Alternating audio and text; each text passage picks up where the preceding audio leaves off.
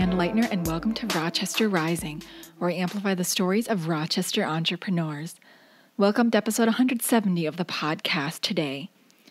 So today we get to listen to another of Collider's Collision series. Again, we just thought these were very pertinent conversations happening right now about how the community is responding to COVID-19 and what resources are available for our local business and innovation community. So on the podcast today, we get to talk with Jerome Ferson and Emily Johnston of the United Way of Olmsted County. The United Way of Olmsted County was started locally as a community chest in 1925, so they're celebrating their 95th anniversary here this year. And the community chest was a way to give back to Rochester and the surrounding community. The organization came to be known as the United Way of Olmsted County in 1972. So on the podcast today, Jerome and Emily talked about the brand new fund that the United Way and numerous partners in the community are raising called the Together COVID-19 Community Support Fund, which is a fund to support Rochester area nonprofits around the financial stresses due to COVID-19. They expect this grant application to be streamlined and the funding distribution committee to meet every 2 weeks for the first few months to look at applications for the fund. The United Way and their partners aim to raise this to $1 million fund, and to date, as of April 7th, they had already raised $685,000, so a huge task to benefit our local area nonprofits. So before we launch into today's podcast, just a reminder that you can find the Rochester Rising podcast really wherever you listen into your podcast content. We're on Apple Podcasts. We're also on Spotify and on YouTube as well. We have our own YouTube channel, so you can check us out there. So in addition to doing the podcast, we put out weekly articles and some video content talking about the entrepreneurial climate and culture here in Rochester, Minnesota. So you can find those on our website at rochesterrising.org. And you can also find us on Facebook, Instagram, and Twitter. All right, so now on to the podcast with Jerome and Emily of the United Way of Olmsted County. Welcome, everybody, to the Collider Online Collision Series. My name is Jamie Sunsbach. I'm the Director of Operations here at the Collider Foundation.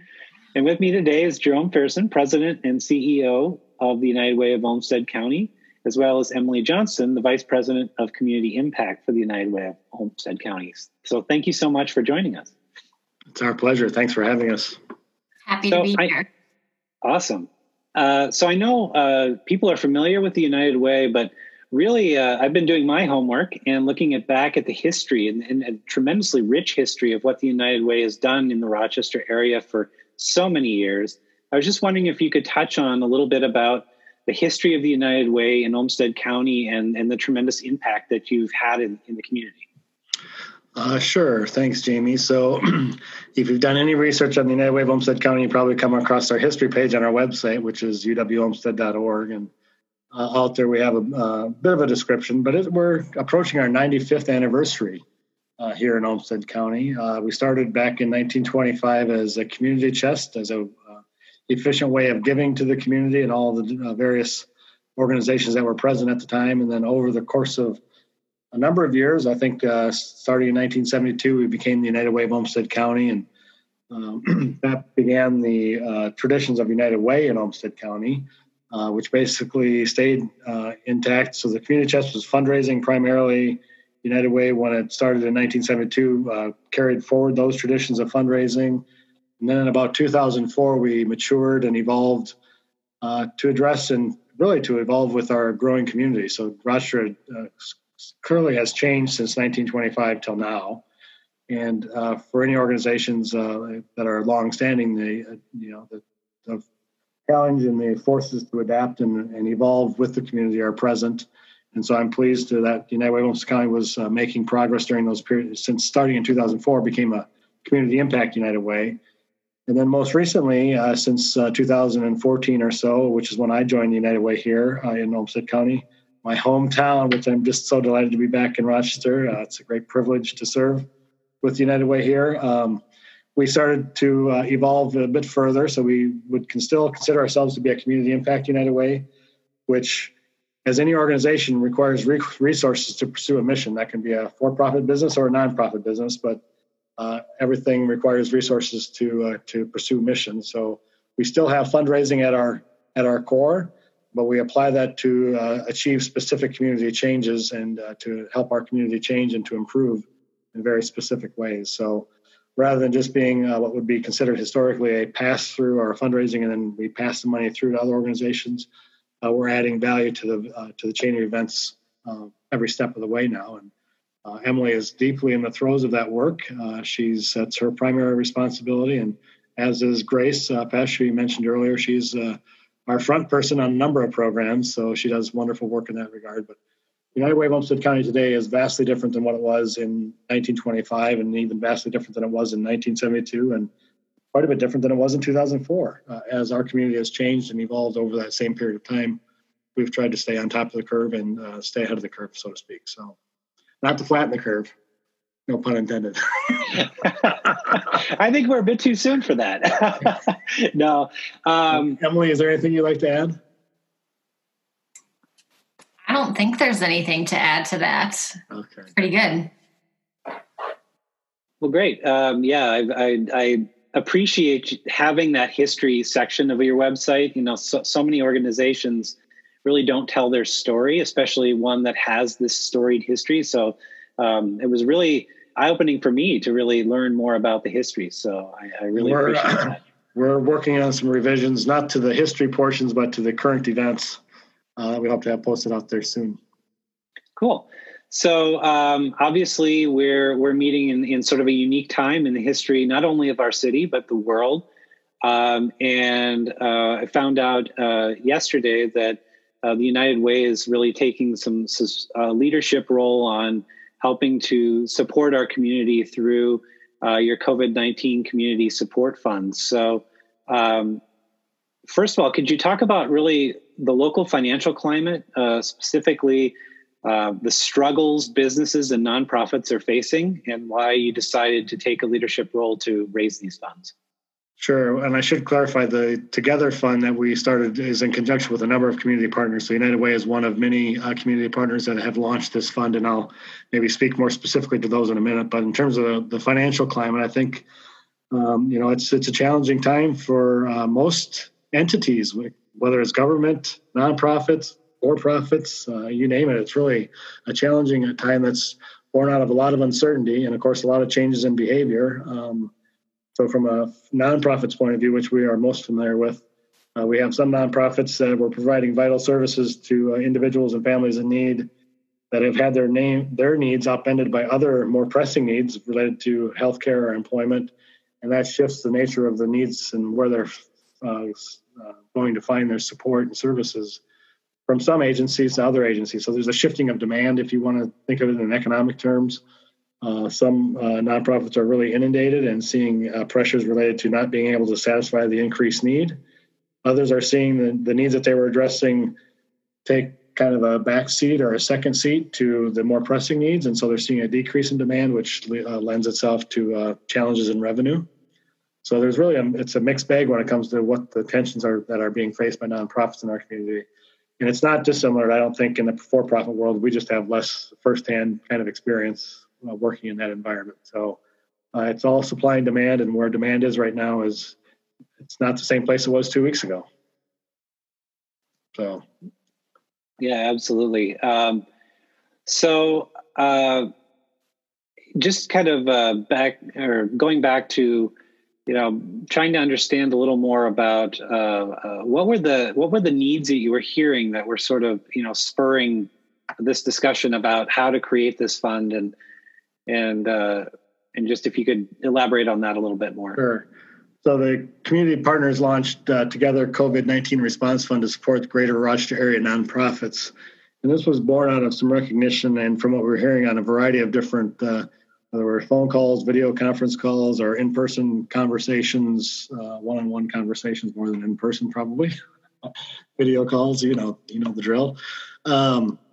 About the financial positions that most nonprofits were in prior to the crisis. So nonprofits, partly due to the name, try to put all of their money towards mission and do it on a kind of a year-to-year basis. So there's not a lot of reserves built up over time to weather significant disruptions in either in current cash flow or increases in demand, which stretch resources in the present. And so basically the fund that we launched in conjunction with Rochester Area Foundation, Mayo Clinic, and others really is designed to support nonprofits that are under duress related to the COVID crisis response. And we have we're paying particular attention to those nonprofits that are serving individuals and families that are seeing increased need. So supports that they're providing supports to the community, which I think is an important point. So it's not, we're focusing on nonprofits overall and trying to address all the needs in the nonprofits. We still, at the end of the day, realize we have limited funds. We're closing in on $600,000 raised. We're shooting for $1 million. That really does pale in the comparison of the overall needs in the community. So we need to be somewhat strategic in how we deploy and make sure that we're addressing the first order problems first, and then move on to the next ones as we either find time and resources to do so. We're also thankful and appreciative of what's developing on the state front in terms of support, and what's happening, of course, at the federal level with some of the different relief packages that the Congress has passed. So in concert, we think there is a variety of movements that will enable critical nonprofit support to continue in our community for the foreseeable future, which is important to our community's response.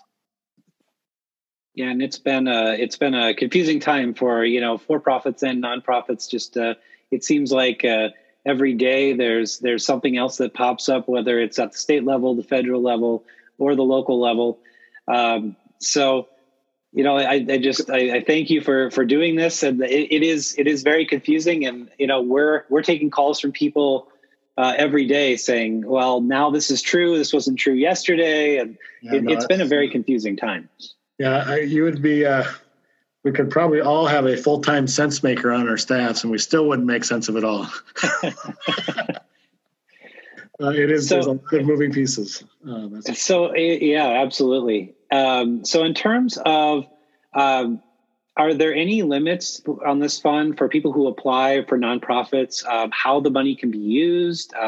Because I know, coming from a nonprofit background, when we're trying to raise money, there's every grant is different. Every time we ask for money, it's a little bit different rules. So just to kind of help some of our nonprofits in our community maybe understand a little more about what this money can be used for would be, I think, helpful to them. Sure. So we are still in the process of raising money for the fund.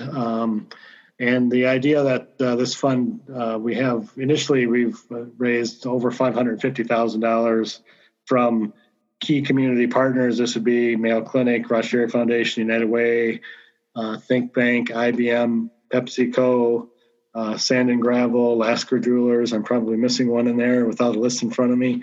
And the way that we designed it was for individual organizations that are contributing $25,000 or more, they'll help to make up a distribution committee that will evaluate applications as they come in from area nonprofits. Some of this is still being fleshed out, Jamie, in terms of the actual parameters, because we had to get the funds established and get some money flowing. Now we're into the real throes of designing the nitty-gritty details. So bear with me on some of these are still sketchy, but the idea at the outset is that we make this really light and to reduce the burden on applying for support from the fund. So the grant application is going to be really streamlined in terms of the questions it's asking and the information that it needs for the distribution committee to assess the various applications. So that's the kind of the first step. Once the applications are received, the fund distribution committee is going to be meeting on a fairly regular basis. I think we've established now, Emily, is it once every other week? Yeah, I think the plan from April through June is to meet and review applications every 2 weeks. And then probably starting in July monthly after that, so that we can continue to monitor how the situation changes and review applications as long as there's money and as long as there's need through the rest of 2020. Yeah. And Jamie, one of the first orders of business for the partners to discuss and to resolve is there a maximum amount that can be received through the fund? We do think there will be a maximum amount set. We're just not quite sure at what level yet. So there'll be some more communications following the next couple of days to nonprofits in the area that would provide some direction in that regard. Sounds good. I know this is a very quick process. I've been really impressed with the speed at which you've been able to raise the money, and without going into too many details, what's this like to raise this much money to really move this forward? How much time are you on the phone? How much time are you, just to kind of give us a peek of how much effort this takes, because I'm sure it's a monumental task. Well, it's monumental, and it's also fairly inspiring. So when you're working in a community where there's a deep philanthropic spirit, where organizations realize that they have a role to play in the ongoing health of our community, even through the crisis, it makes making phone calls and the response, it makes it less of a burden, so to speak. So it's not as monumental. In that environment, I just can't underscore that enough. I mean, it's really, really inspiring when you work in a community as close-knit and as supportive as that we have here in Rochester. That said, we also are blessed with a very talented team. And so the number of calls and the asks being made of organizations were spread across a number of individuals. So it reduced the task on any one, which is also helpful during a period of time like this. So that was a blessing. So, we started in earnest, probably about 10 days ago, coming together with the Rochester Area Foundation and Mayo Clinic and United Way to discuss the idea of having a united or unified community response fund versus each one of us trying to do our own thing and doing okay with it, but probably not as powerful as we could do it together. So we hammered out an agreement probably 10 days ago to approach the response fund in a unified fashion, and then went quick to work contacting key organizations. And, again, here we are on March 30th, I guess yesterday, we announced released the fund to the public at large, and we're continuing to secure donations to the fund. The thermometer's ticking up every day. And we encourage your listeners to find us. You can find us at uwolmsted.org, and you can find a link there to give, or the Rochester Area Foundation also has information on their website related to the fund. And so either way, either organization, it's highly appropriate. And there's no wrong way to donate. But the process really, I mean, when you got your sights set on helping individuals and families in need, and you're meeting a welcoming community in terms of philanthropic spirit, it really is not a burden. It's not as monumental as what it looks like from the outside in, if that makes sense. Yeah, absolutely. But I still, hats off to you and your team. I think this has been a huge thing for our community, and really thank you for this. I really do appreciate it. So I know the United Way, there's so much more than of course, than just this. Collider participated in, I'm trying to remember what the Running Start program, I believe is what it's called. We did that last year, and that was a fantastic thing. What are some other things the United Way does in our community? And just to give people an idea of potentially beyond this, how they can help. How much time we have? About 5 minutes. Emily, this is your wheelhouse. Take it away. So there are a couple of things that I'd highlight for listeners right now who are wondering about what United Way is doing to help community members who are facing this crisis, things that are available all the time, but are particularly pertinent now. One is our statewide 211 information and referral system. And this is an interconnected system of local information and referral services that's the most comprehensive and up-to-date database of local health and human services resources here in Olmsted County. And back in the day, your younger listeners may not know, but you used to dial 411 for directory assistance, and 211 is like information and referral for health and human services, the way 411 was directory assistance. So you dial 211, or from some of our cell phone carriers, there's an 800 number, which is, look at it right now, 543-7709. And there's also text and online chat available, and folks can talk to a trained professional about what their needs are that they're facing. And that person can help them connect to local resources to help meet those needs, whether that's mental health care or rent assistance, or getting Meals on Wheels sent to a grandparent or something like that. We are working really hard locally to make sure that in this changing landscape that we're getting all that information up to date as quickly as possible. So 211 is one thing I definitely would want your listeners to know about. United Way also provides a volunteer matching portal to the community. It's called Get Connected, which people can access at volunteer.uwolmsted.org. And we have that updated for the current crisis with volunteer opportunities that are still available. So folks can create an account, see what types of volunteer opportunities are available. We've also plugged in some needs from organizations that are looking for in-kind donations. We're hearing a lot at United Way of people saying, I want to donate some toiletries or toilet paper. So we have those opportunities in there, as well as some virtual volunteer opportunities for people who may not be able to get out in the community physically right now because they're social distancing, but who want to do something to contribute. So that's our Get Connected tool. The last thing I'd say is our family-wise prescription discount program, which folks can find on our website, which is basically a reusable coupon for prescriptions. That families right now that are facing financial pressures due to this crisis should know that it's available at most of the major pharmacies here in Olmsted County, and locally people average about a 43% discount. And that's available to people whether they're insured or uninsured. And those are a couple things that we do. I think the other thing I'd say is that, we, outside of our COVID-19 fund, we're still a local funder of nonprofits and continue to fund nonprofits that are doing fantastic work in our community in areas like housing stability and food security that we see under so much pressure right now, as well as programs that help make positive social connections that we know help support people in achieving their educational and health and financial goals. Organizations that support seniors and people with disabilities and living independently. So we continue to make those investments and provide support to our partner organizations in the community. Is that it all, Jerome? Yeah, I missed? There's more, but that's...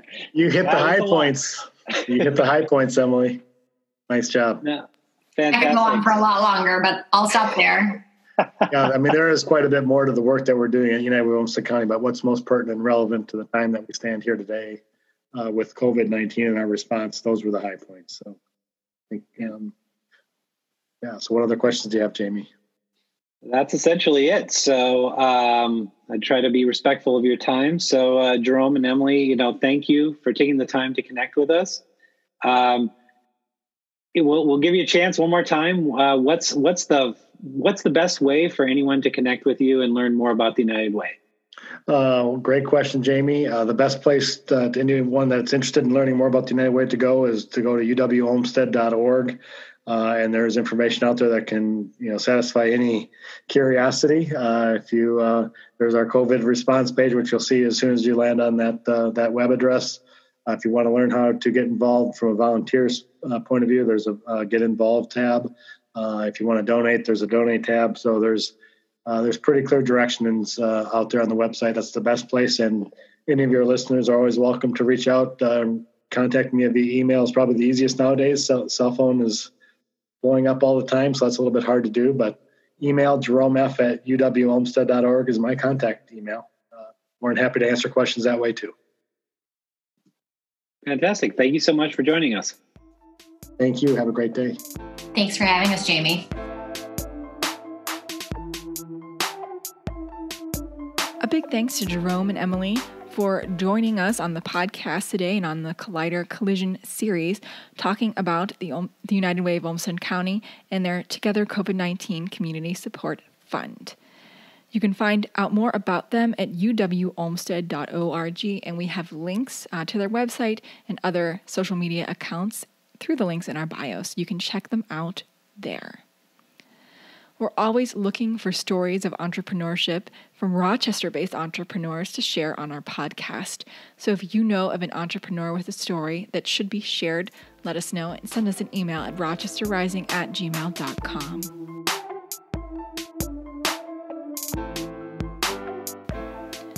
That's a wrap for the podcast today. Be sure to subscribe to our podcast wherever you listen into your content so that you never miss a story of entrepreneurship and innovation coming out of Rochester, Minnesota. We'll see you here next week with a brand new episode.